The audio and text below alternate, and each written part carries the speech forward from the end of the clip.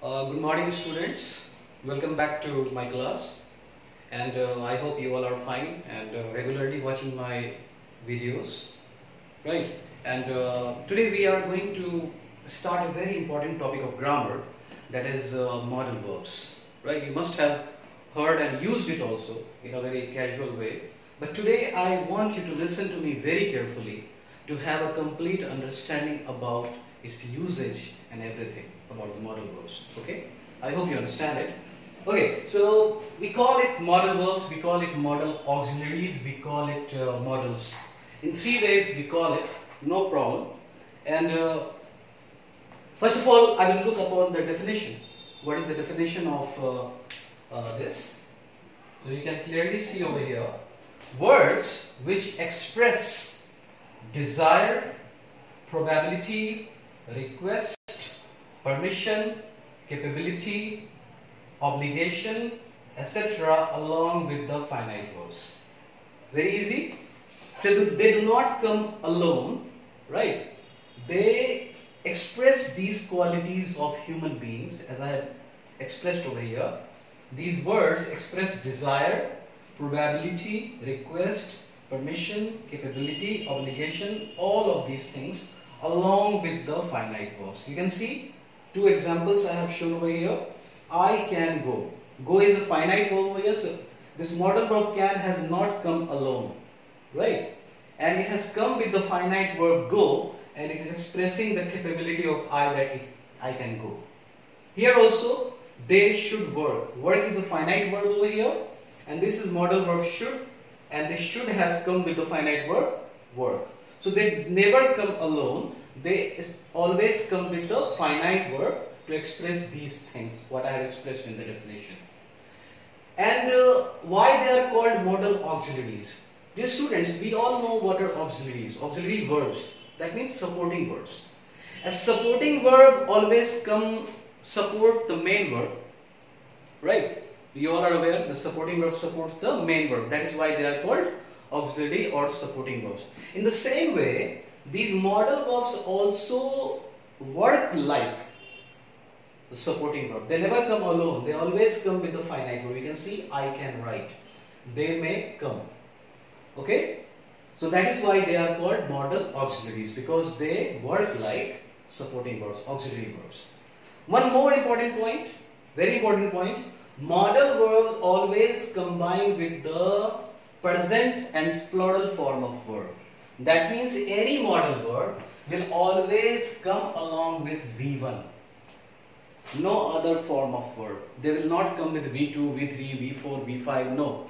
They will always come along with the present and plural form of verb. As you can see in the examples, I can write. It can never be they may come, they may came, or I can wrote, or I can written. No, it will never be there.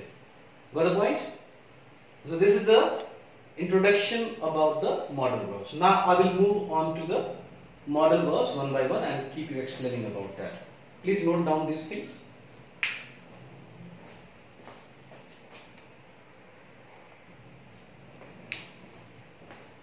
Now you can see very first modal verb is may. Very commonly used modal verb. What all things can we do with this modal verb? Very first thing, we can do request, right? For example, I can make request with that. May I take your pen? Right? It is a request. Then you can grant anyone permission with using this modal verb. You can allow someone. Yes, you may. That means you have given the permission. Anybody has given you the permission. So request and permission can be made using this modal verb. Third one is probability. Probability means possibility. In Hindi we say sambhavana. For example, it may rain. Right? So that means it is going to rain. That means it is going to rain. So here may is expressing the probability. With the points, so request, permission, probability, and wish. Wish, may God bless you. Right? May you live long. Bhagwan तुम्हारा भला करे. May God bless you. This is a wish. May you live long. भगवान तुम्हारी उम्र लंबी करे. So these major four things can be expressed with the use of this modal verb may. I hope it is pretty clear. Okay. Note it down. Now moving on to the next modal verb.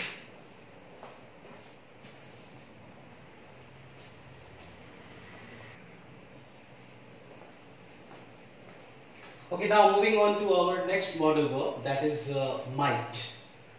Right? This might is a past equivalent of may. I have forgot to write over here. Past equivalent of may. We cannot make any request with the use of might. We cannot say might I take your pen. No. So that is why I have made a cross sign over here. आप request नहीं कर सकते इससे.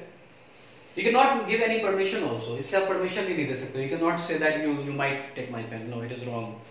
Right? So I have made a cross sign over here. That means we cannot make request or we cannot make any permission also with this. Yes, we can express probability. But in comparison to may can also express probability and might can also. But when you use might in place of may, it is showing lesser probability.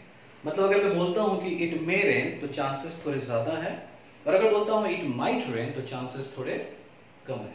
That is why I have written over here mild probability. So probability can be expressed but mild. It might rain. Now very important use, perfect form of might. Example, what is the perfect form of might? Subject plus might have plus V3. Example, he might have slept. क्या मतलब होगा? What do you mean by this? शायद वो सो चुका होगा. So what is the structure? Subject plus might have plus V3. शायद वो सो चुका होगा. He might have slept. He might have gone. शायद वो जा चुका होगा. They might have come. शायद वो आ चुके होंगे. Right? So to make such sentences, we can use this perfect form of might. It is very important to know. Now continuous form of might.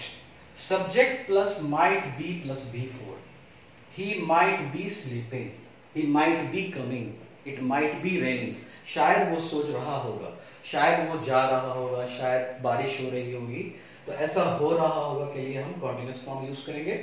Subject plus might be plus B4. And for perfect form we have subject plus might have plus B3. I hope it is very clear. Please note it down.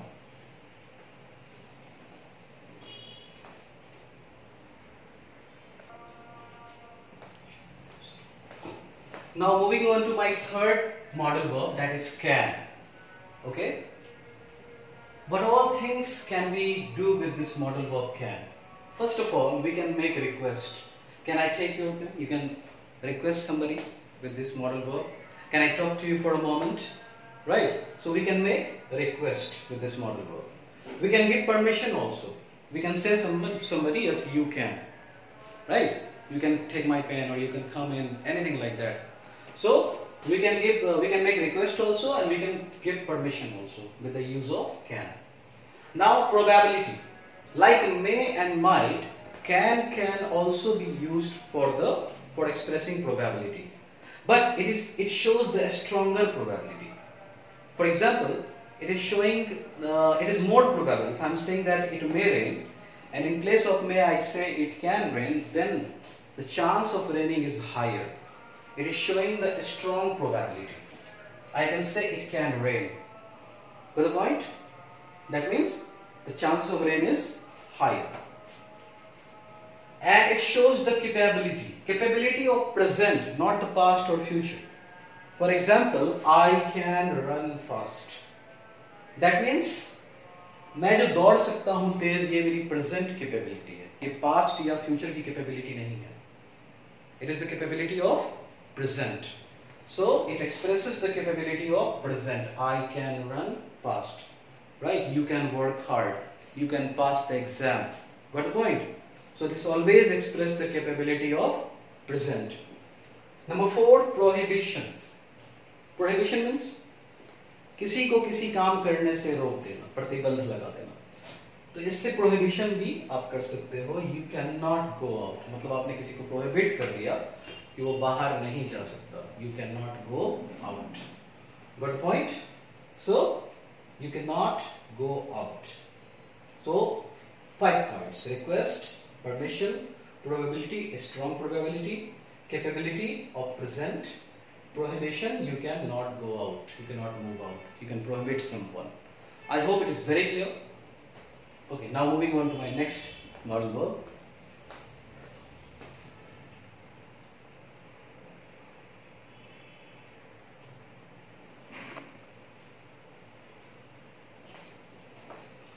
Now moving further, my next modal verb is could. It's the fourth number.